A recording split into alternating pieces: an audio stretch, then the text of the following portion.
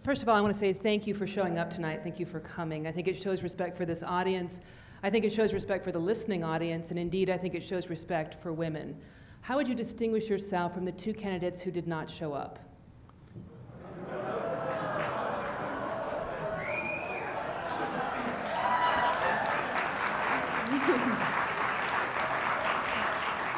We'll go Gussler, Kopp, Beauprez. Now the fun begins.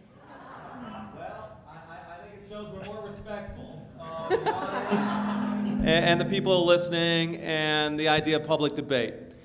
Here's the other thing, though, that I think is important that oftentimes gets missed.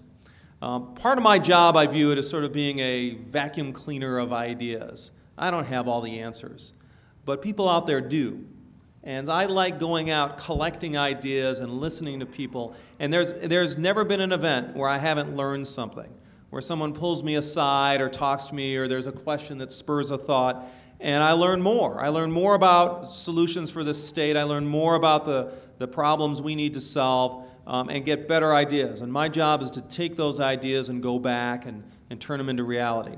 And so the candidates that didn't show up, they are poorer for it, and we are poorer for it, because they are not learning, they are not getting those ideas, they are not taking them back with them in order to improve our state. That's what's just as important, and that's why it's important to be out on the campaign trail. Mike. Thank you. I believe Tom should be here. Tom should be here. Most of us probably know Tom. Certainly all three of us up here do know Tom. You know, this process really isn't about us. It is about our state. It's about the future of our state. And when a candidate will not subject themselves to this rigorous process of vetting, describing their views, standing up and defending their views, I have real questions about that. Tom should be here. The governor should be here.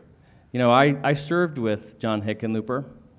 I was the Senate Minority Leader, and I met with the administration staff, usually the governor or some others, just about weekly. And this I learned from him. He's a nice guy. He's somebody you'd like to hang out with.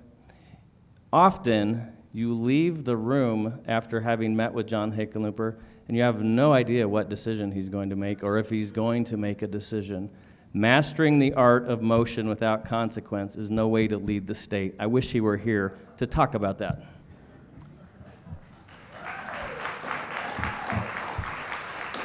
Bob? I'll leave my friend Tom to Tom.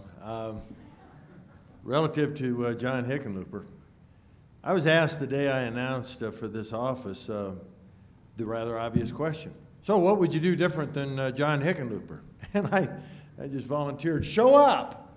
You know, kind of your question. How about start there, just by showing up, kind of what Mike just said. What is John Hickenlooper's agenda? Anybody in the room know? What's his signature piece of action item? Word? None. None. He reacts. And oftentimes when he reacts, it's wrong. Lots of times when he should react, as in taking the oath of office to enforce the laws of the state of Colorado, he grants a reprieve and says, let the next guy deal with it. So I think, Krista, out of respect for people, as well as just actually doing the job you asked for in the first place, start by showing up.